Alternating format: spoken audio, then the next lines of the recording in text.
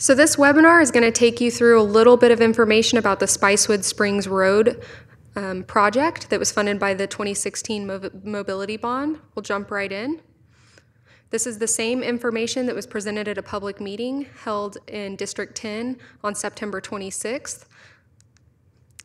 The purpose of that meeting and the purpose of this webinar and the public outreach we're doing right now is to educate the community about the project timeline, scope, and process, answer community questions about the project, and allow the community to provide comments about existing conditions and observations. Below you can see the agenda from the public meeting, and we'll just skip right over that for this purpose. So this project is part of the 2016 Mobility Bond. That was a bond that included $720 million for transportation and mobility improvements citywide. There were 3 buckets funded through this bond program. The Regional Mobility Program was $101 million. The Corridor Mobility Program was $482 million. The Local Mobility Program was $137 million, and that went to fund things such as sidewalks, safe routes to school, urban trails. You can see the list there.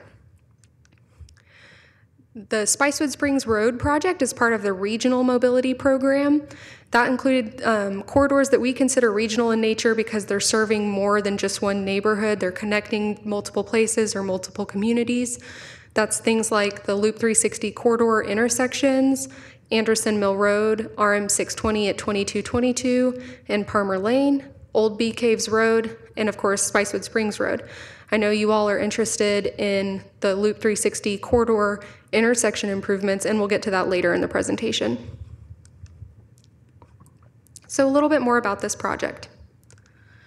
Our goal is to work with the community to balance needs, priorities, and constraints to develop a constructible project that enhances safety and mobility and fits within the budget. We want to work side by side with you to better understand what we already know about the road, what you all observe on a daily basis, and how we can make a project that helps you all move through this area. Our project limits are Spicewood Springs Road from Loop 360 to 0.2 miles west of Mesa Drive. We're really looking at the section of road that it goes down from 2 lanes in each direction with a median to 1 lane in each direction with no median and no center turn lanes. We have $17 million from the 2016 Mobility Bond for preliminary engineering, design, right-of-way acquisition if needed, utility relocation if needed, and of course construction. The types of improvements that we're looking at include things like 2 lanes in each direction with a turn lane and a center median, or some combination of both, sidewalks and bike facilities, and then curbs and drainage. And our goal is to generally match the intersection of Spicewood Springs Road at Mesa Drive, where it's 2 lanes in each direction. However, this is all preliminary, and we need to work with the community and go through our process to identify what is going to be the best option for this road. So nothing is set in stone, and that is why we are in this process. We could determine that maybe 1 lane in each direction is best with a center turn lane. We could say 2 lanes in each direction with no center turn lane. We could work with the community and say maybe sidewalks are only needed on one side. All of those things are up in the air. Our anticipated timeline is as follows. Right now we are in preliminary engineering. We anticipate that that will last until about mid-2018. That's what we're in right now. That's what doing a lot of data collection. That's working with the community to identify what the issues are, and working on some preliminary designs. That gets us to about 3% design. After preliminary engineering, we would move into design and right-of-way acquisition if needed through 2019, and then utility relocation if needed and construction starting in late 2019 at the earliest. And as you can see, timelines are really contingent on the improvements identified in preliminary engineering. So if we identify a project that's fairly simple, maybe keeping the road mostly the same with some small features added, that could accelerate our timeline. If we identify a major project that's adding lanes in both directions and has a bunch of utility relocation or right-of-way acquisition, then that could extend the timeline. So a lot is contingent upon what we identify with the community in preliminary engineering. As far as community engagement goes, we're out in the community right now. That's what our public meeting was about, engaging with people and identifying what the existing conditions are. We will come back to the community at the end of preliminary engineering when we have draft recommendations in the spring of 2018. We will then come back to the community again once we have final design and a construction plan. And then staff, of course, will stay in communication during construction about timelines and mitigation, such as access and noise, the kind of normal things that happen during construction. We want to make sure that we're addressing those with you as we progress through this project. Our project team is as follows. The Transportation Department is the sponsor department. Public Works is responsible for project delivery. And our team is comprised of several people who are experts and professionals who've been doing this for a long time. We have Paul Terranova. He's the Regional Mobility Program Lead. He's overseeing the entire regional bucket from the 2016 Mobility Bond. We have Janae Landry. She is our project manager. We have Jennifer Massey-Gore.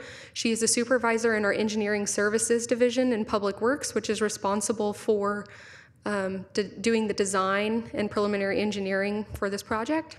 We have Dipti Boker Desai. She's the area engineer responsible for districts 4, 6, 7, and 10, 10 being where this project is located. We have Cheyenne Krause. I'm the communications and engagement representative working on this project, and Emily Tuttle is my support person for communications and engagement as well. Both of us have our emails on the website, and you're welcome to contact us at any point during this process for any questions. And then, of course, we have internal engineering, design, and planning teams and consultants who are supporting us doing things like data collection and that kind of thing. Here's a little bit about what we know for the road. We're working with some major constraints. We have an environmentally sensitive area with Bull Creek Road to the west of the segment. We have missing sidewalks, missing drainage. We have a very steep slope. We have missing turn lanes. We have a generally constrained right-of-way, and we have utilities in the right-of-way. As you can see in this picture that's included in the slide, we have fire hydrants that are sitting very close to the road, as well as telephone poles and overhead wires that are, again, very close to the road on the other side there.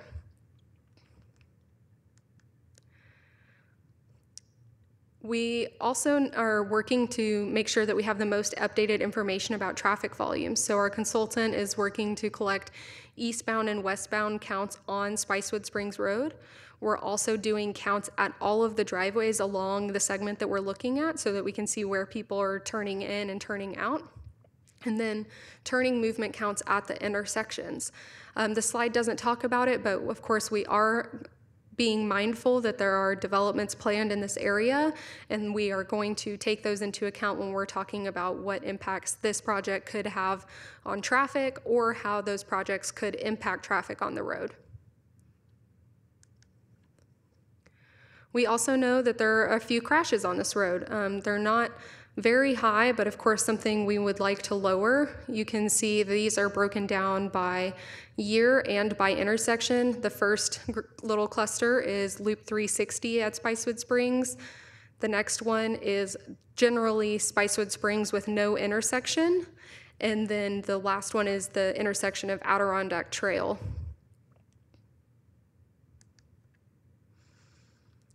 With this project, we also have significant coordination opportunities that are going to play a role in what we design as a project. First, of course, we have the Loop 360 project. This is a Texas Department of Transportation project. They're managing the Loop 360 study and implementation of improvements. The 2016 bond, as you saw earlier, provided $46 million to fund 4 intersection improvements, including Spicewood Springs Road / Bluffstone Drive. We have already executed an advanced funding agreement with TxDOT, but environmental studies are still needed. So TxDOT anticipates initiating study for Westlake Drive in early fiscal year 18. That'll be the first of the 4 that are funded by the bond out of the gate. The timeline is contingent on TxDOT and what they find in the environmental process, but we anticipate generally that the first one could go to bid construction in fiscal year 2022. We also have the old Spicewood Springs Road low water crossing. The City of Austin Watershed Protection Department is already conducting a feasibility study for that low water crossing and potential improvements. They don't have an idea of what they're looking for or looking to do at this time, but we want to stay in close coordination because, of course, we know that what decisions are made about Spicewood Springs Road, the old low water crossing, impact the intersection of Loop 360 at Bluffstone Drive / Spicewood Springs Road. So we want to keep informed with them. We've already had meetings with them and we're staying coordinated right now. We also are going to coordinate with existing plans and documents. We have the sidewalk master plan, the bicycle master plan. We have a draft Austin Street design guide. We have complete streets policies. We have lots of other things that are supposed to guide our decision making. And so we will coordinate with those to make sure that we're making the best recommendations we can in accordance with city policy. So wrapping up with some next steps, just a reminder, we're in preliminary engineering right now. We have our next touch point with you and the community in mid-2018, and then we'll proceed forward with a timeline based on what we identify in preliminary engineering.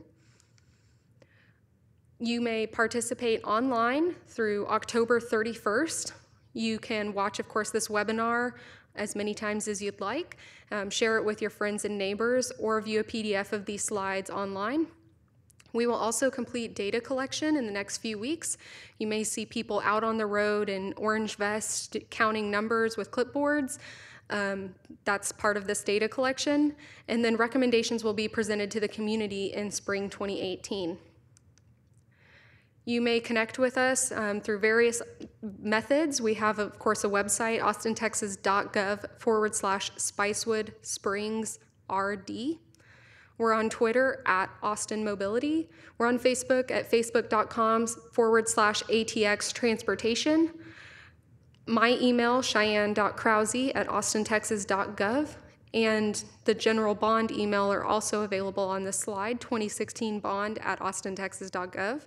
We're super responsive, so as soon as you email us, we'll do our best to get right back with you.